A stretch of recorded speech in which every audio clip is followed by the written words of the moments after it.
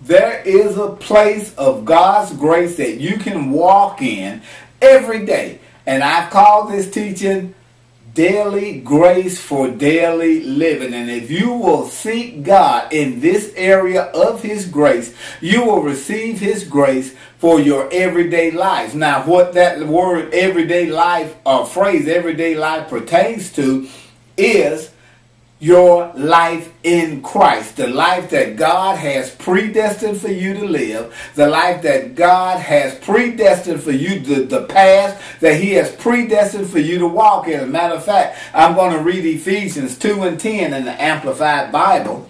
Wasn't planning to, but it explains it in a way that you will be able to understand. It's a little bit wordy, but I mean, if you will study it, if you don't have the Amplified Bible, get on the computer, look it up on BibleGateway.com, Ephesians 2:10, and click on the Amplified Translation.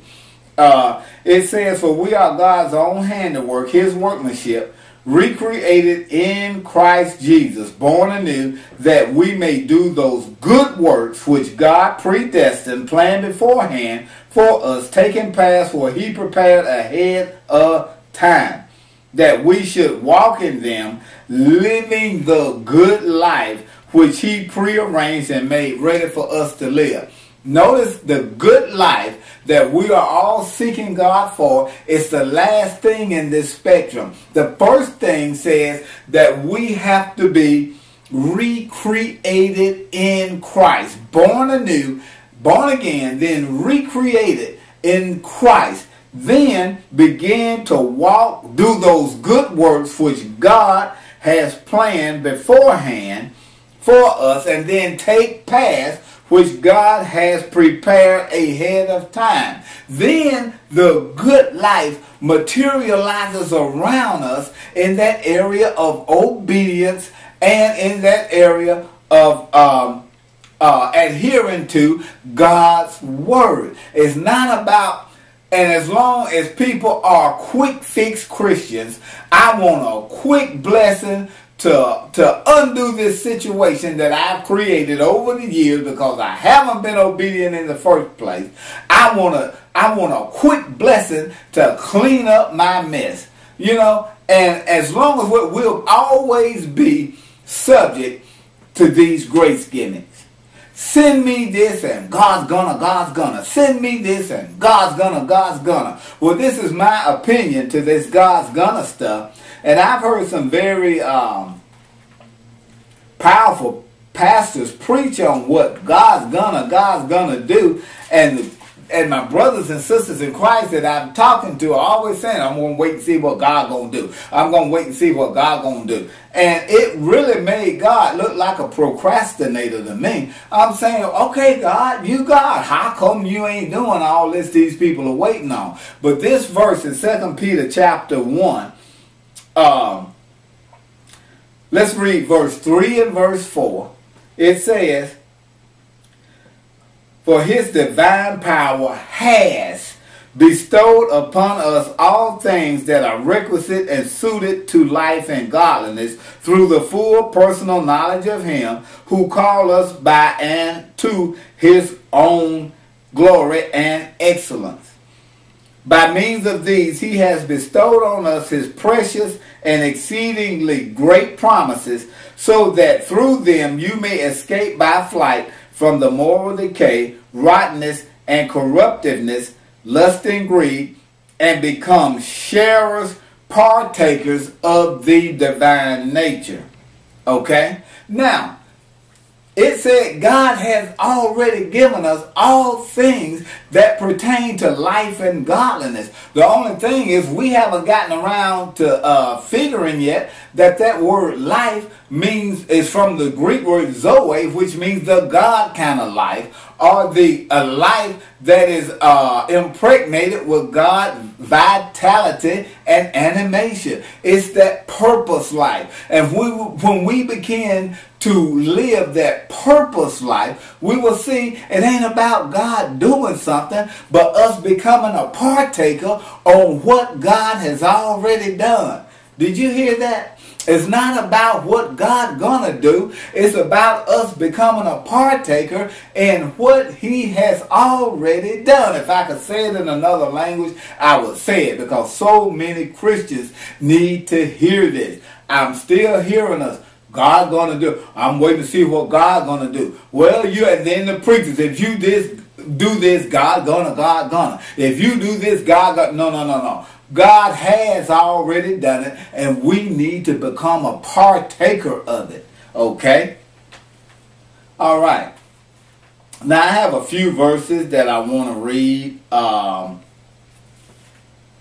It's talking about God's grace. But before that, let me validate what I'm talking about. Daily grace for daily living.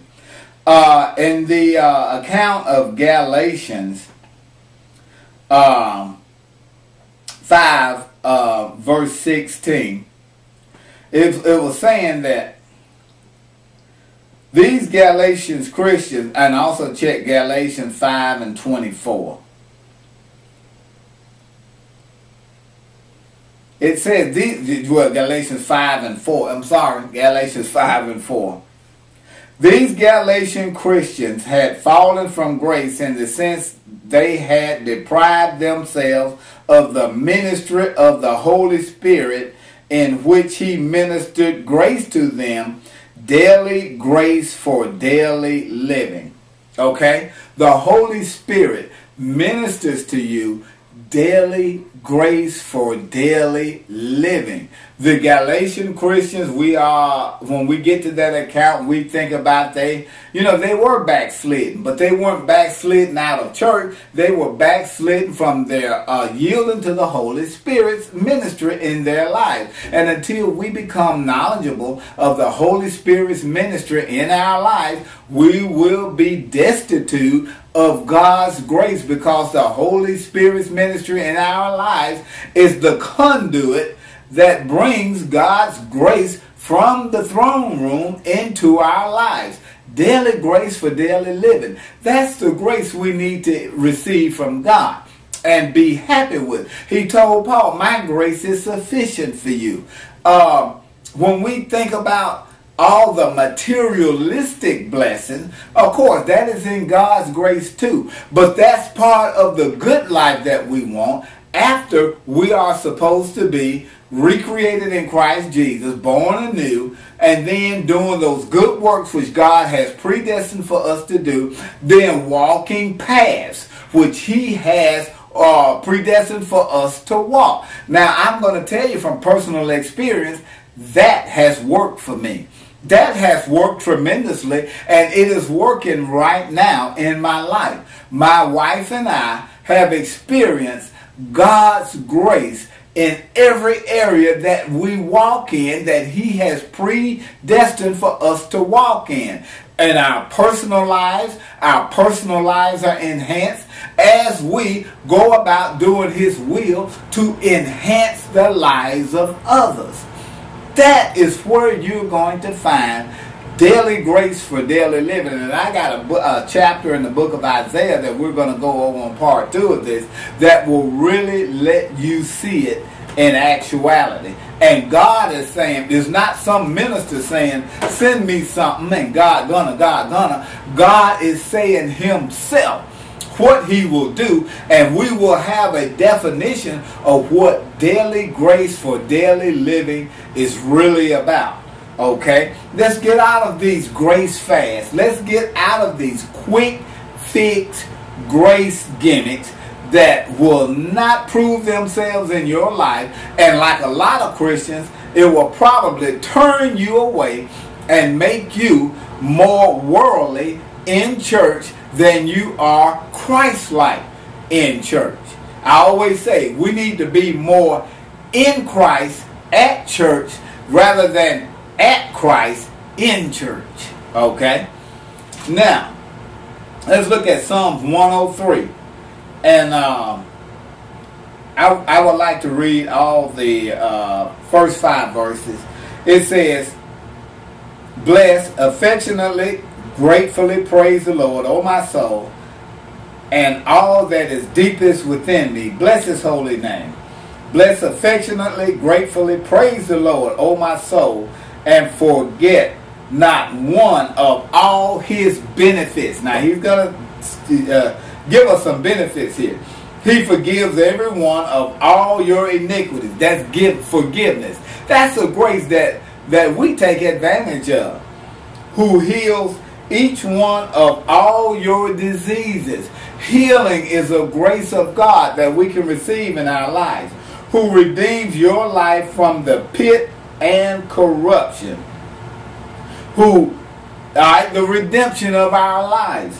Who beautifies, dignifies, and crowns you with loving kindness and tender mercy. Who satisfies your mouth, your necessity and desire at your personal age and situation with good, so that your mouth renewed is like the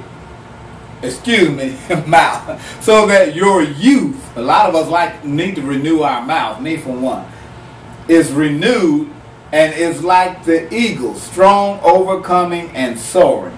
Okay? So God is saying here, I'm telling you here about his benefits. Notice it didn't say nothing that was materialistic at this time. I believe that if we receive these benefits first, the materialistic things come into play, as it says here, your necessity and desire at your personal age and situation. In your maturity, your age and your maturity, in your walk with God, and in the situations that you come into in your walk with God, God gives you, he satisfies your mouth with the things that you need. I want to read something that's very touching by Solomon here in chapter 30, the 30th division of Proverbs. He said, verse 8, remove far from me falsehood and lies. Give me neither poverty nor riches. Feed me with the food that is needful for me. Now, one exposition I heard on this from one of my favorite speakers around the world. He said that Solomon was not asking God, just give me enough to live every day. Just give me a pence, just enough to get by on. Solomon was asking God, Lord, provide me with that which is needful to do your will. That is what we should be looking for God for. That is what we should be seeking God for. And in doing so, it's like in Matthew 6:33. Seek ye first the kingdom of God and his righteousness, and things will be added. Don't become a thing-seeking Christian.